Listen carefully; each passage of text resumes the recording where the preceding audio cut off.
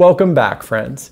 Changing chords cleanly is often one of the biggest hurdles for beginning guitar players, and intermediate players often still get tripped up by tricky changes. Today, I'm going to break down the 3 steps you need to take to master changing chords cleanly. If you're new to the channel, subscribe for more guitar skills, songs, and fun. Let's get into it.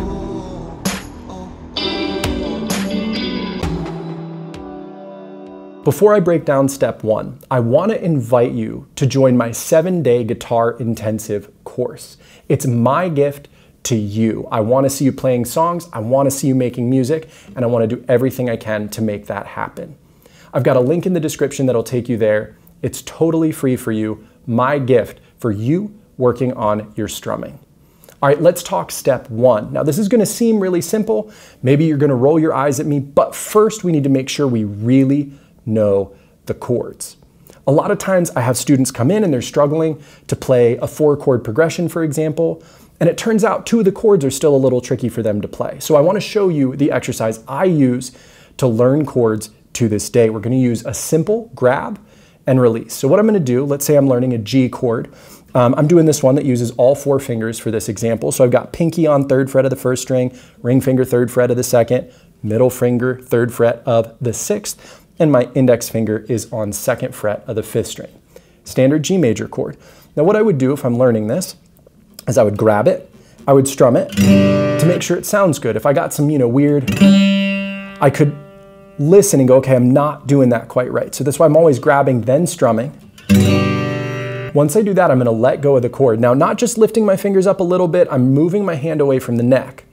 And I'm gonna imagine what finger goes where. I'm going to imagine my pinky and my ring finger, my middle and my index, and I'm going to set them back down.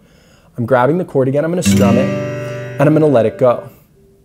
I'm going to do that over and over again, 10 times, 20 times, something like that, as I'm learning these chords. Step 2 is use anchor fingers to master transitions between chords. So I'm going to do a G chord to a D chord, and I'm going to explain how this anchor finger thing works. When I play this G chord, especially this 4-finger G chord, my ring finger is on 3rd fret of the 2nd string. When I play this D chord, my 3rd finger is also on the 3rd fret of the 2nd string. That is an anchor finger. It's a finger that does not need to lift up when I'm changing between different chords. So what I want to do is I want to strum that G chord. I want to visualize keeping that 3rd finger down. Then I want to keep the 3rd finger down while I lift my other fingers. I want to visualize where my fingers go for that D chord. Then I want to set down my fingers for that D chord and then strum it. Once I can do that pretty comfortably, I'm going to put on a metronome, say 60 beats per minute, and on beat 1, 1, 2, 3, 4, I'll change. 1, 2, 3, 4, change, 1, 2. And I can slowly start speeding up that metronome from 60 to 68 to 76 to 84. I like going in groups of 8, that's just me. Until I can do this chord change as quickly as I need to. Let's talk about step 3, target fingers. Sometimes we don't have the same note in the next chord we're going to. For example, if I'm going from G to C. So what I do instead is I use a target finger. One of my fingers from the C chord is going to be the first finger I set down when I play C. In this case, I'm going to use my index. So I'm going to play my G chord, I'm going to strum it. Then what I'm going to do is I'm going to visualize my first finger. Where does it go for the C chord? I'm going to let go of the G chord and I'm going to put my first finger down. I'm going to visualize where my other fingers go for the C chord, and then I'm going to set them down and I'm going to play the C chord. And I can pick another target finger to use going back to G. Maybe I'll use my first finger again.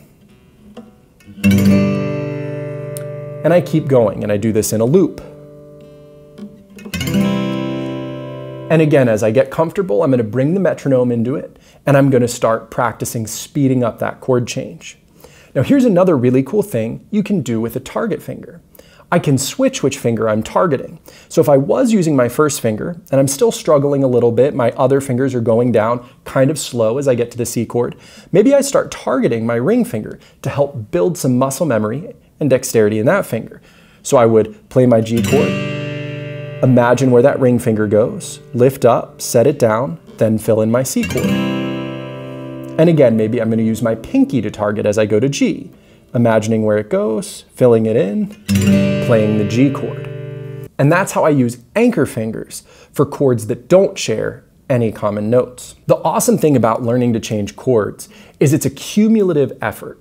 Every time you learn a new chord and your fingers are making a new motion, your brain and your hand are connecting more and more deeply. And that means every time you go to learn a new chord and a new chord change, it's going to come to you more quickly because of all the chord changes you've learned before. So don't be afraid to go ultra slow in the beginning, making sure you really know in your mind where your fingers are going to go and that you get them there without any tension in either your right or left hand. Remember, if you want more help with strumming, I want to give you access to my 7-day strumming intensive course. There's a link in the description.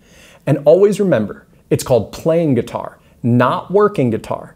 So go have some fun. Now, YouTube thinks you're going to like this video. Give it a watch and let me know if it gives you some help.